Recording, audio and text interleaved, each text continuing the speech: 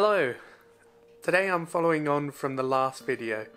I spent the earlier part of the day photographing on that sandy beach, and I was trying to go to a second location nearby that it's connected to, but that didn't really work out because there were so many camper vans and stuff, which I'll explain in a minute. So this is the second part where I go to a third location and I shoot sunset, and I shoot two compositions over a stretch of time, and each one is different. And so I just wanted to talk about each image, and I decided to create this as a second video because it was, I think, an interesting point about how, although the composition isn't different, the way the light is interacting with the landscape is a lot different. And for me, I think it's important to experiment on a location and try different things. And so I hope you enjoy the images from today, and let's get this video started. Well, that was a bit of a fiasco, to be honest. My secondary location really did not work out. There was a ton of camper vans there, like 40 camper vans, something like that. There was tents everywhere, there was families running around, kids, dogs. I knew I wouldn't be able to get any compositions because it was just so much going on that it just really would not have worked out. So I've come to a backup location. The only issue is this is very windy here.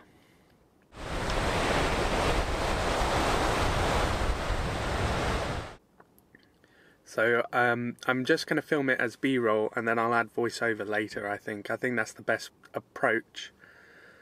I'm not sure if there's going to be any sunset colours or anything, because it looks like there's a lot of heavy clouds over to the west blocking out the light. But you never know. It is possible. And it does look like there's some rain coming across the sea as well. So fingers crossed I can get something.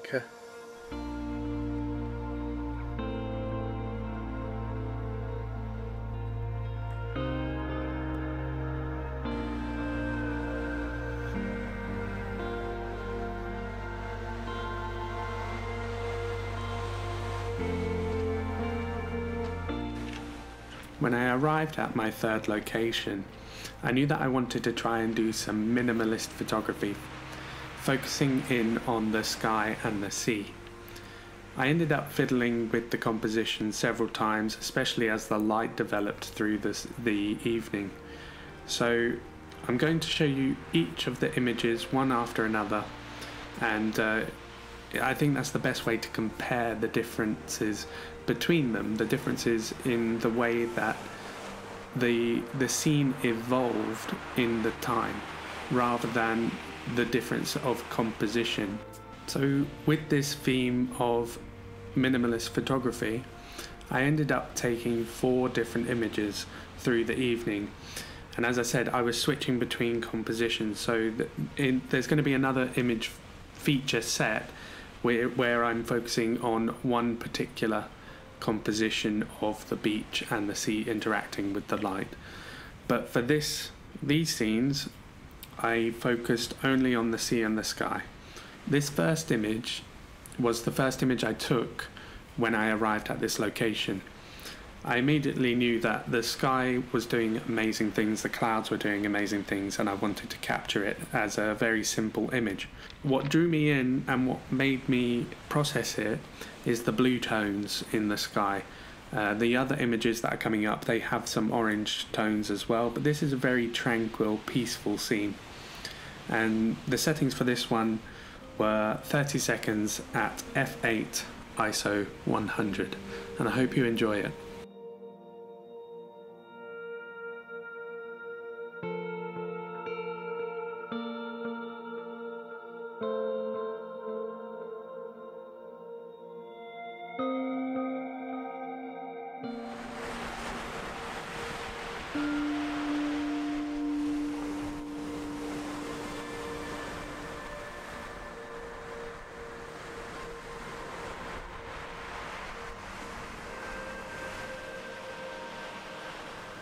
As the light was fading, I had to reduce my aperture, and so for this image it was 30 seconds at f5.6 with ISO 100. But I like the little touches of orange in the lower part of the horizon, and I really like the white effect that the long exposure created with the waves in the foreground.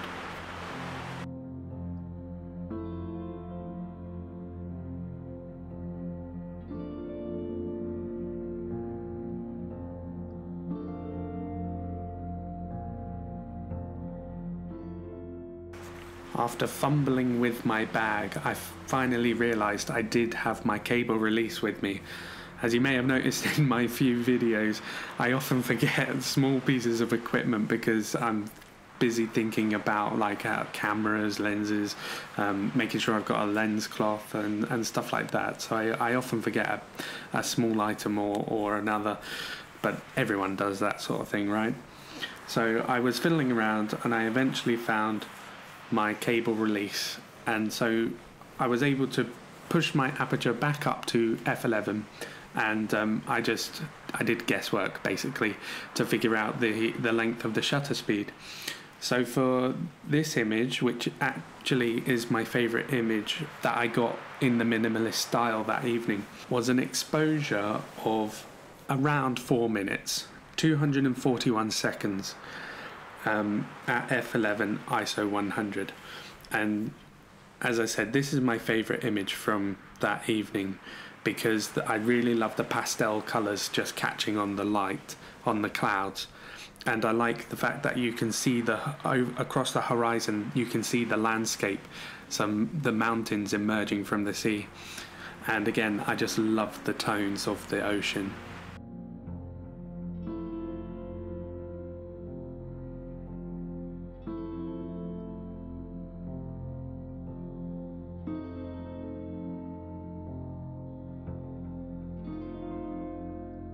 This last minimalist image was the last image I took on that shoot.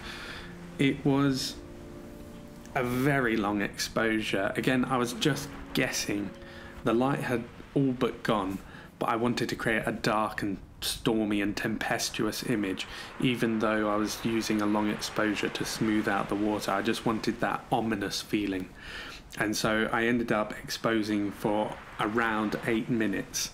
482 seconds at f11 ISO 100, and you can really feel that darkness in the image.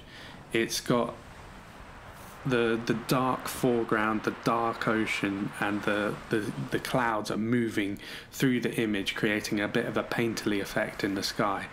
There's still a bit of light and highlights in the sky, which I don't think distracts from the darkness and the tempestuousness of the image. But I hope you enjoy it, and let me know your thoughts on this minimalist style below.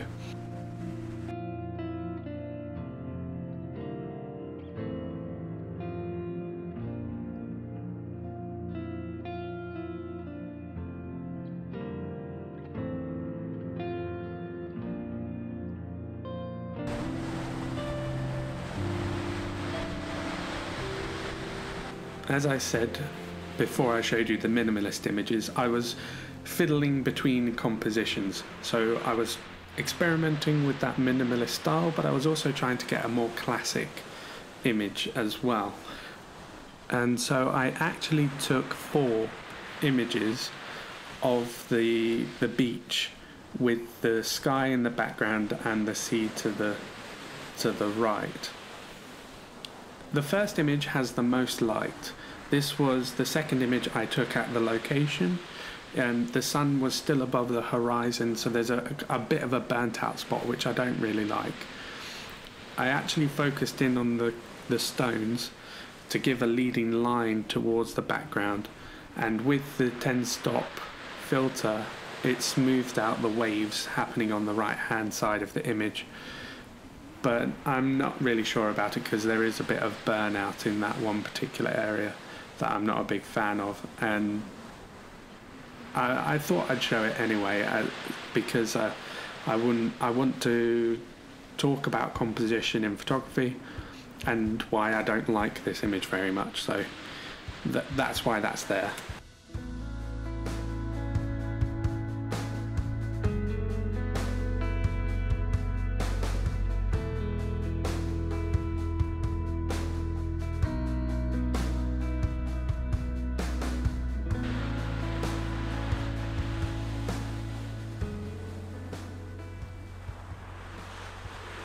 I much prefer this second image, where I was using the beach as an anchor on the left hand side of the image, and there's a lot more sea, and I really like the painterly effect of the waves moving over the rocks and the light just brushing across the clouds.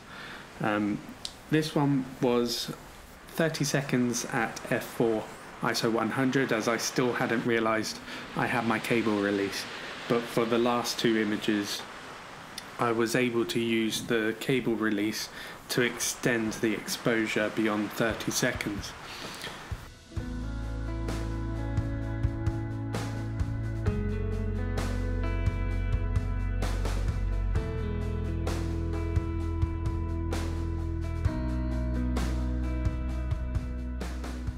Again, this third image is the best one from this image set, in my opinion.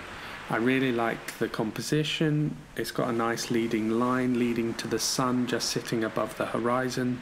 There's nice tones in the clouds from the setting sun as well, with a bit of a magenta orange hue, and I like the waves that have been smoothed out on the right hand side, and the clouds as well have been smoothed out, and that's because for this exposure it was 201 seconds at f11 ISO 100, so that works out at about 3.5 minutes, somewhere around there, and I really like it. This is definitely the best one from this image set.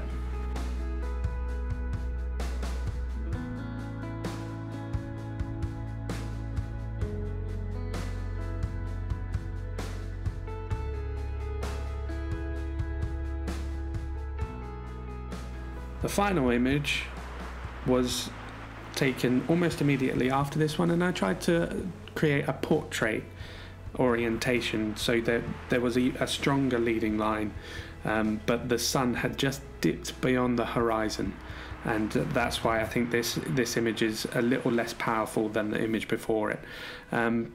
But hey ho, it happens. This is part of the process that I wanted to talk about. How the images differ when we get home and through the editing process. So I think that working through the images like this was a really good idea on the location. I waited for the light to change, I tried different things, and really out of all of them I would only feature two images. I should really only feature two images, but I wanted to show you the differences that can happen with time and experimentation at a location.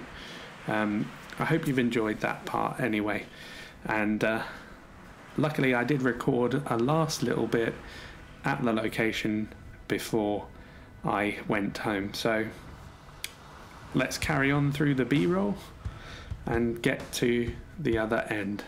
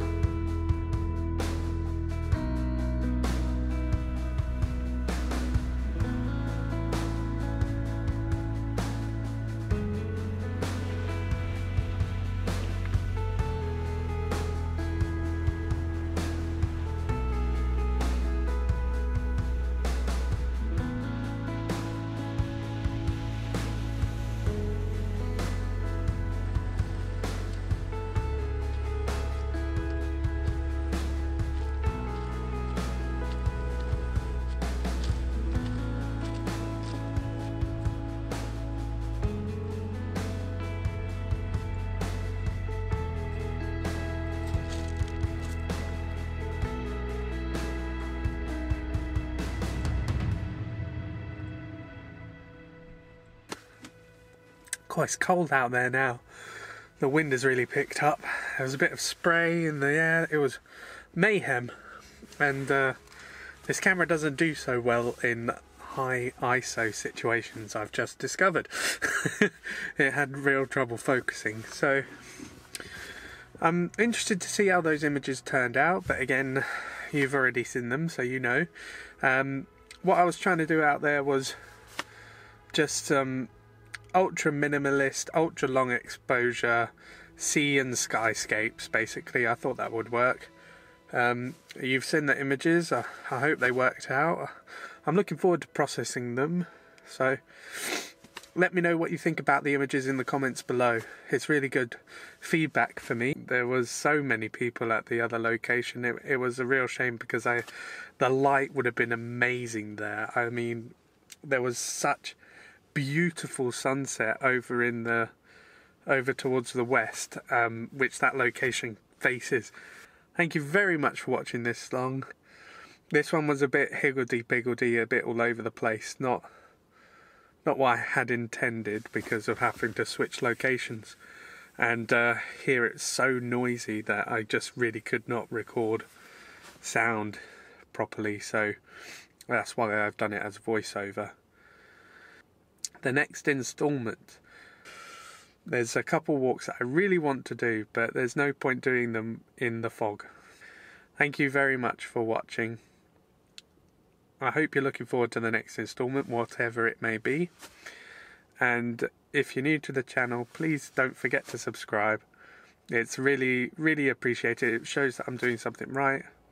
And any advice or thoughts, just comment below. And I will see you on the next one.